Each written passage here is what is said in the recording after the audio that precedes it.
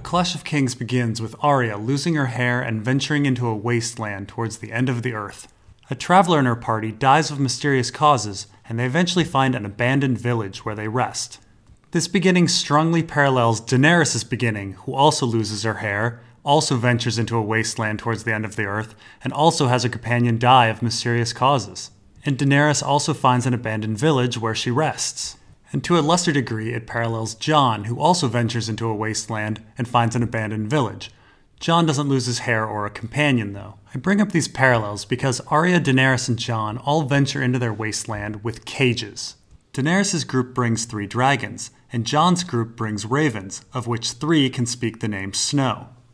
Dragons, of course, are related to Daenerys' eventual special ability of dragon riding, and ravens are related to Jon's eventual special ability of skin changing. Which brings us to Arya.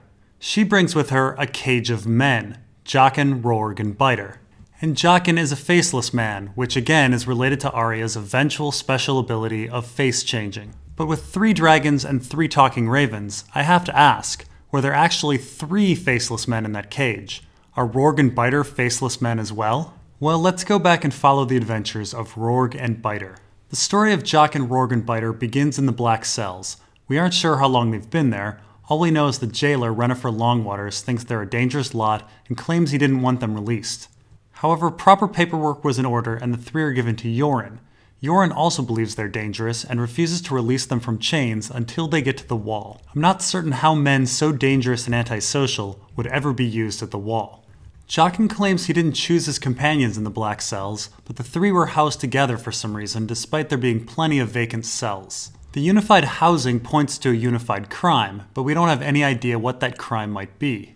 Jaqen claims that he gave Biter his name, which is interesting as Rorge continues to use the name Biter when Jaqen is gone. This implies that Rorge met Biter later than Jaqen did, or at the same time.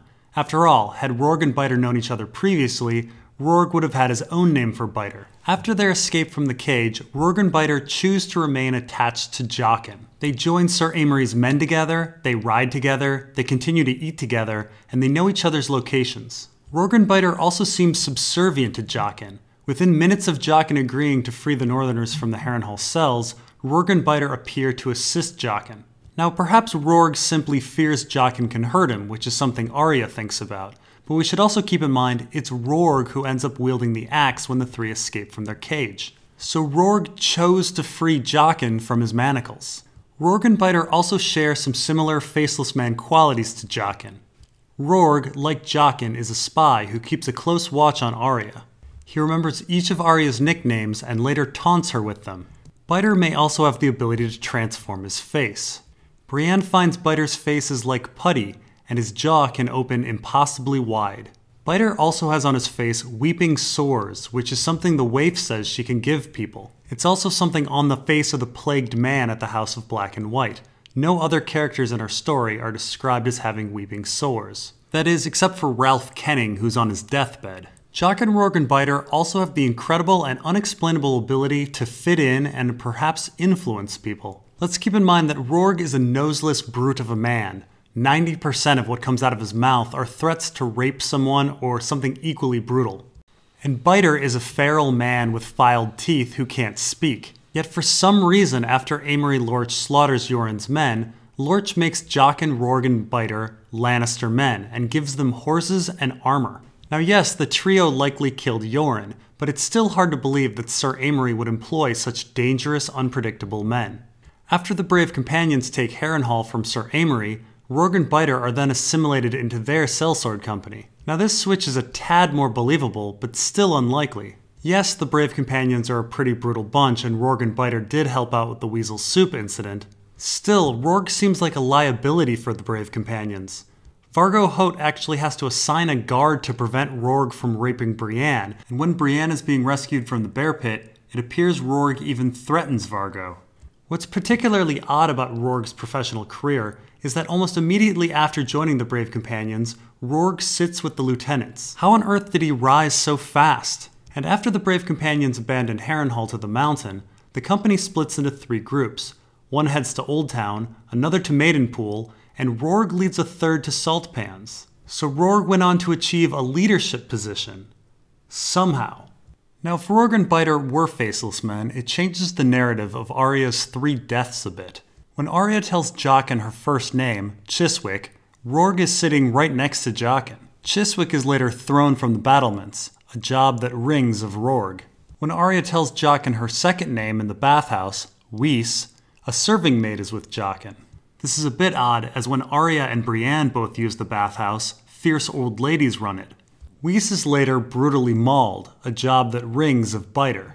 Now yes, Arya seems to think that a drugged dog killed Whis, but if Jaqen used Basilisk's blood to drug a dog, where did he hide it when he was in the black cells? Did he have a vial of ass blood with his ass coin? If Rorge and Biter killed Chiswick and Whis, it may be that Rorge and Biter were paying their own debts, just as Jaqen was. Another connection to the Faceless Men for Rorge and Biter is their obsession with Arya.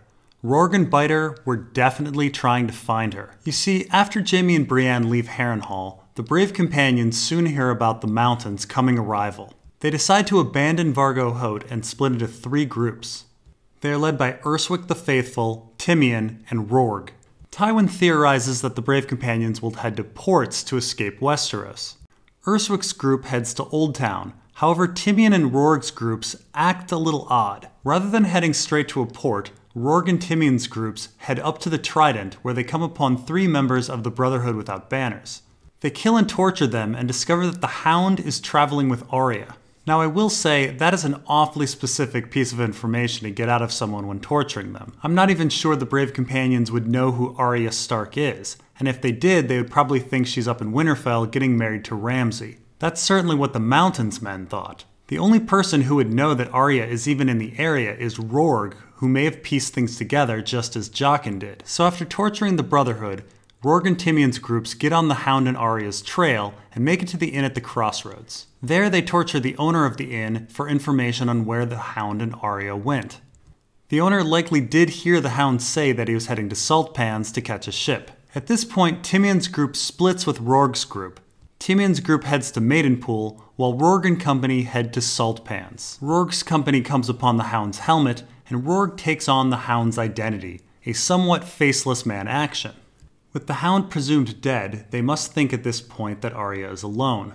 Once in Saltpans, Rorge's group burns every building in the area in a likely search for Arya. Keep in mind, burning a town down is specifically mentioned as a tactic to find people.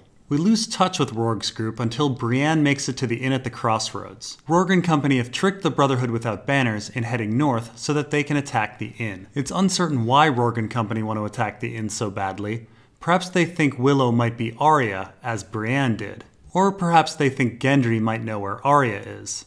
Rorge and Biter are killed by Brienne and Gendry at the inn at the crossroads, and with them died many of their secrets. While we don't know if they were faceless men, their links to Jaqen, their special abilities, and their obsession with Arya point to some sort of connection to the House of Black and White. In fact, they physically are black and white. Of course, if Rorge and Biter were faceless men, this means that 3 faceless men were on a job. Their target must have been really important and really difficult to kill. Now, some of you may note that our author gave a background for Rorge and Biter to some fans during a 2006 book tour. Rorge ran a fighting pit and Biter was a fighter in it. And while that's interesting, it doesn't tell us anything about the Rorge and Biter in our story. Faceless men assume other people's identity, so who the original Rorge and Biter were is kind of irrelevant. Now there is one more person in Arya's life who reminds us of a faceless man, and that's Syrio Forel. Syrio, like the faceless men, is from Braavos. And like the Faceless Men, Syrio promotes quiet movement, blind training, and the observation of lies. However, in other ways, Syrio is the anti-Faceless Man. We first meet Syrio in the second Arya chapter of A Game of Thrones. We aren't sure who recommended Syrio to Ned, I'm guessing it was Van Poole,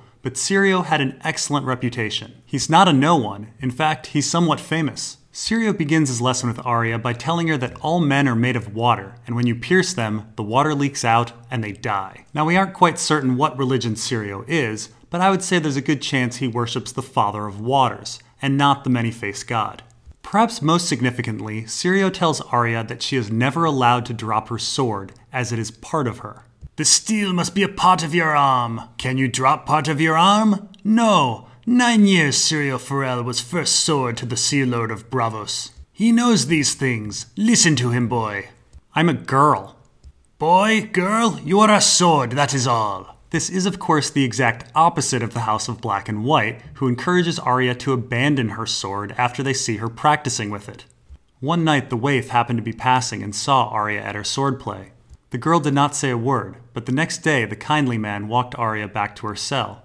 "You need to rid yourself of all of this." It's important to note that Syrio was the first sword to the Sea Lord of Braavos for 9 years, and let's remember that the House of Black and White is very interested in the coming election of the Sea Lord, and that Arya was smuggled into Braavos to avoid the Sea Lord's inspection. So the Faceless Men seem antagonistical to the current Sea Lord, and while we don't know if the current Sea Lord is Syrio's Sea Lord, I would say it's very, very likely that Syrio's Sea Lord was antagonistical to the Faceless Men as well. You see, Syrio tells a story on how he became the first sword to the Sea Lord. Now, Syrio's a good fighter, but he's not the best around. But that wasn't even part of the interview process. No, to become first sword, Syrio was asked to examine a cat and tell what he saw. Others saw a fantastical beast, but Syrio saw a cat, and says so. Now at first glance, Syrio's tale is a retelling of The Emperor Has No Clothes, but that just doesn't seem likely. Of all the Braavos that came to see the Sea Lord, no other applicant said a cat before Syrio? Really? No one? How is that possible? And why was the ability to call a cat more important than sword skill when choosing a bodyguard? Well, let's remember that our story is a world of glamours, and Braavos is a city that contains a guild of glamoured assassins. It makes much more sense if this was a glamoured cat. And the kindly man tells us that glamours melt before keen eyes, and so if Syrio had keen eyes, the cat's glamour would melt away. It seems likely that Syrio got his job because he could see through glamours. Essentially, Syrio would be able to spot a faceless man, a fine skill, perhaps an essential skill, for protecting the Sea Lord of Braavos. So it seems likely that Syrio was a man whose job it was to spot faceless men, and therefore it seems unlikely that he would be a faceless man himself. Of course, it's possible that he's a faceless man pretending to be Syrio Forel, but we could also make that argument for anyone. From what we know about Syrio, the philosophy and politics just don't match up. But what are the politics of the faceless men? Well, we'll talk about the politics of Braavos in Part 3. Curious how Ice and Fire may end? You can check out George R. R. Martin's other writings at the Thousand Worlds Book Club.